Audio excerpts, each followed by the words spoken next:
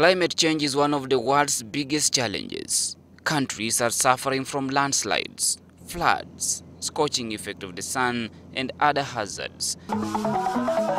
Mount Elgon ecosystem is vulnerable to climatic change impacts, with the worst being landslides.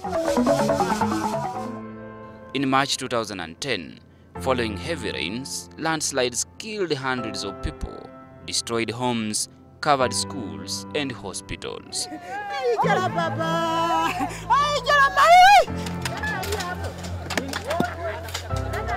1 year later, landslides struck Bulambuli district. 23 lives were lost, houses and crops destroyed in the poor district.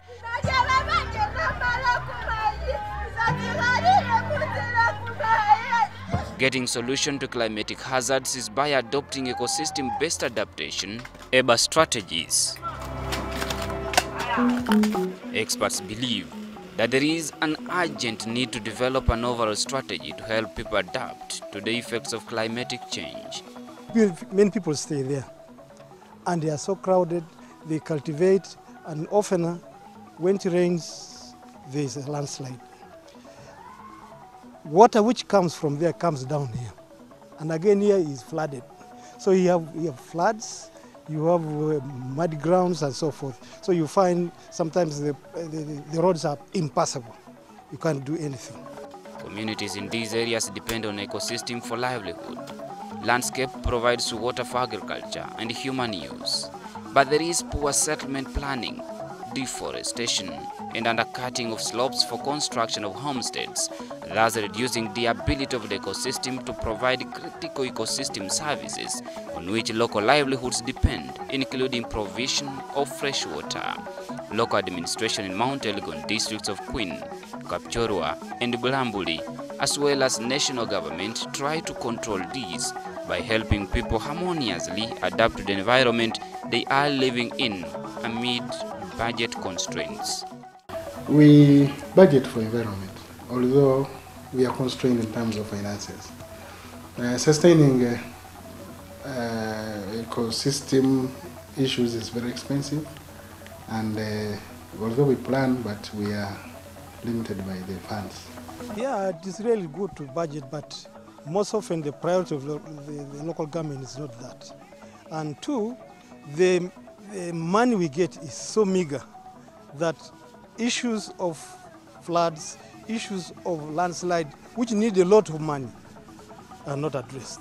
That's where the problem is. Local people here are trying to adapt to the environmental hazard they are living in. They practice economic activities such as beekeeping to earn a living and aiding them from over-dependence on natural resources. There are also credit facilities provided for them in supporting commercial nursery bed establishment and maintenance to encourage afforestation. Funds allocated by the central government to mitigate these effects are not adequate. The money that is sent from the center is not enough. And then this money is has been already allocated. If it is for water, it goes only for water. If it is for a school, it goes for a school. For health, it is for health. So we don't have enough money. The money we get from government towards supporting environment is not enough. We get an average of 5 million a year, which is a drop in the ocean. Although we have support under a program of UNDP, which also comes to about 80 million. Sustainable management, conservation, and restoration activities are needed in these areas. They include reforestation, regulating hydrology, construction of terraces, sustainable water management, and restoration of upland watersheds to reduce the risk of flooding. Restoration of wetlands from protection against floods, maintaining corridors of natural vegetation along rivers to reduce siltation that causes flooding. Other adaptation strategies needed include beekeeping, bridge construction for easy transport, and nursery bed for commercial purposes to encourage afforestation. These are long-term activities that require national budget incorporation. What is provided in the national budget for environment and natural resources is 1%, and that's not sufficient to handle the magnitude of the climate change issues. So we're appealing to government and other development partners and stakeholders to increase the contribution to environment and natural resources. Integration of EBA into budgeting and policy process is therefore essential to deliver cross-sectoral ecosystem scale adaptation interventions.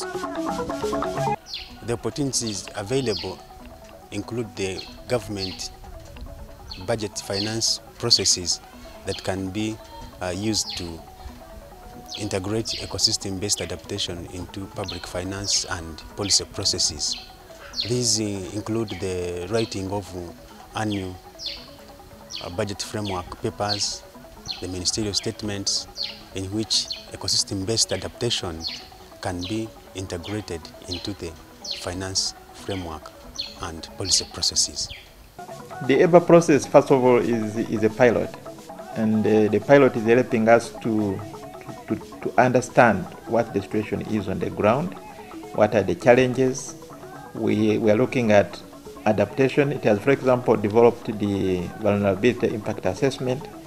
That is an important tool that is going to help us to scale up that into other ecosystems that are similar, like the Renzoris and the other mountain ecosystems. The opportunities include research and development, where government can directly support the research activities by increasing budgetary expenditures in these areas.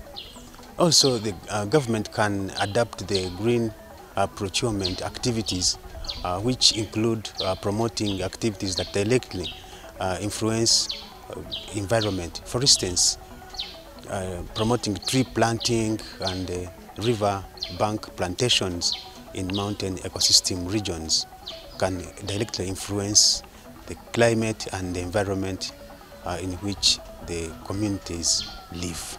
The ecosystem-based adaptation EBA strategies sources alternative livelihood that builds on ecosystem management. They include micro-enterprise potential, access markets and secure income for improved livelihood portfolios to prepare for and respond to climatic change shocks.